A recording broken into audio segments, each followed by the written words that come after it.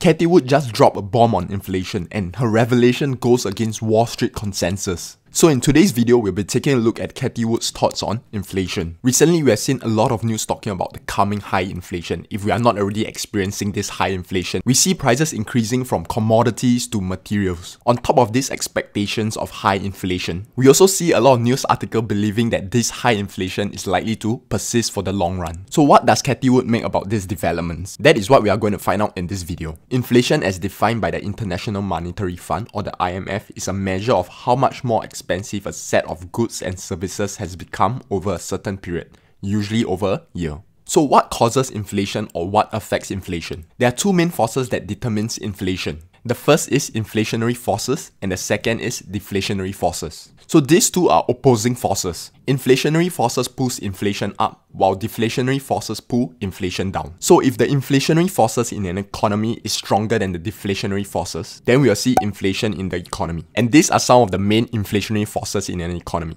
The first is demand pull inflation. The second is cost push inflation. By smashing that like button, you can push out this channel to more people so that they can benefit from it too. And the third is monetary inflation. These are the three main inflationary forces in an economy. As for deflationary forces, there are two main types of deflationary forces in an economy. The first is productivity and the second is innovation. So if an economist or a news outlet or even a fund manager believes that there will be inflation in the economy, he or she believes that the inflationary forces are stronger than the deflationary forces. So as long as the inflationary forces are stronger than the deflationary forces, there will be inflation in the economy. But the next question then is whether inflation will be high or mild. To determine whether there will be high inflation or mild inflation, we have to determine how much stronger are the inflationary forces relative to the deflationary forces. If inflationary forces are much stronger than deflationary forces, then it is likely that we will experience high inflation. However, if inflationary forces are not much stronger than deflationary forces, then we are likely to experience mild inflation. And that is Cathie Wood's thoughts on inflation. She believes that in the long run, the deflationary forces from innovation and productivity will bring inflation down. While she believes that there will be inflation and maybe high inflation in the short run, she believes that this high inflation is unlikely to persist in the long term. And the reason why she believes that inflation won't be high in the long run is because she believes that deflationary forces will be strong in the long run. And these strong deflationary forces will pull inflation down to a mild level. So remember earlier on I talked about how inflation is determined. Inflation is determined by both inflationary forces and deflationary forces. And the extent of inflation in an economy is determined by the difference between the strength of the inflationary forces and deflationary forces. Cathie Wood believes that this difference won't be a lot in the long run. Therefore, she believes that high inflation is unlikely to persist in the long term. And these are the three forces that Cathie Wood believes will contribute to the strength of deflationary forces. Cathie Wood separates these deflationary forces between good and bad. According to Cathie Wood, a good deflation is brought about a fall in prices because of innovation.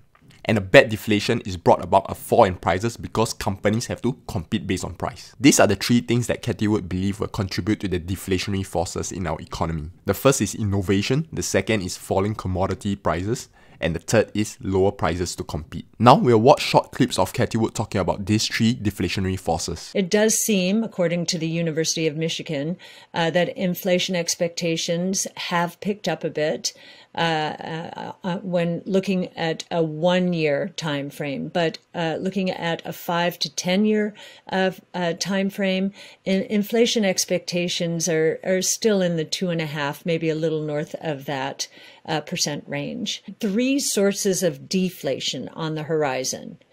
Now you've heard me talk about 2 of them. There's the good deflation associated with innovation, which spurs dramatic growth. So really good. And to give you a sense of the drama in terms of the deflationary undercurrents, undertows, that innovation is starting to pull on the economy, we use one of the most dramatic in DNA sequencing. Now, healthcare is almost 20% of GDP.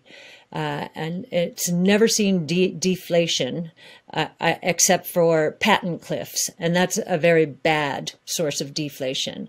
Healthcare, I don't think, has ever seen good deflation until now. So DNA sequencing costs for every cumulative doubling in the number of whole human genomes sequenced, and we're in very, very early days now. So we're going to see a lot of cumulative doublings. For every cumulative doubling, costs decline 40%.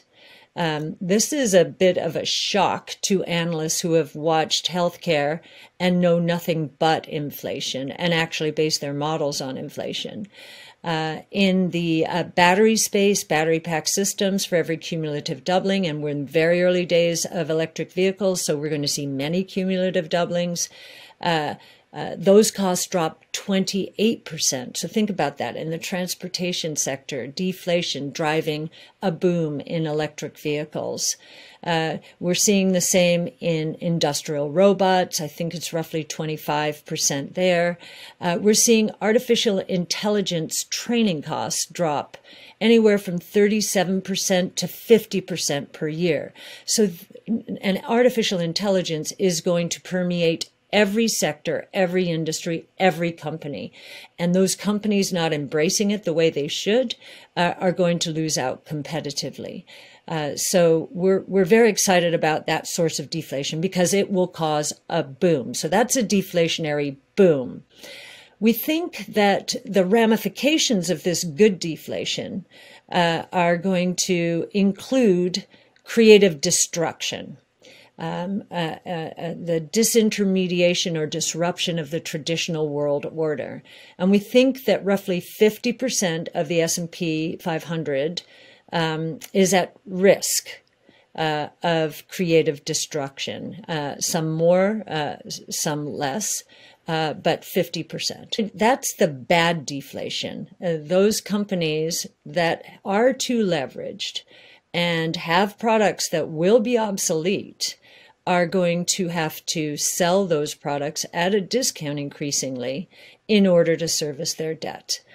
So good deflation on one side associated with an innovation, and bad deflation associated with the creative destruction caused by innovation. The third source of deflation that we believe will take place maybe toward the end of this year, probably more likely next year, is commodity deflation. We believe that there is a lot of double and triple ordering taking place right now, and companies never quite know if it is double or triple ordering. I think supply chain management systems are getting better, so maybe it won't be as bad as it has been historically. But we do think that inventories will build to a level well above demand sometime next year, and that the unwinding of them will cause an unwinding of commodity prices. So those are the three deflationary forces that Cathie Wood believe will pull the level of inflation down to a mild level. What are your thoughts on inflation? Do you think inflation will be high in the coming years, or do you think inflation will be at a manageable level in the coming years? Let me know down in the comments below. If you want more videos such as this, make sure you subscribe to this channel so that you don't miss out on future videos. I'll see you in those other videos. To your financial success.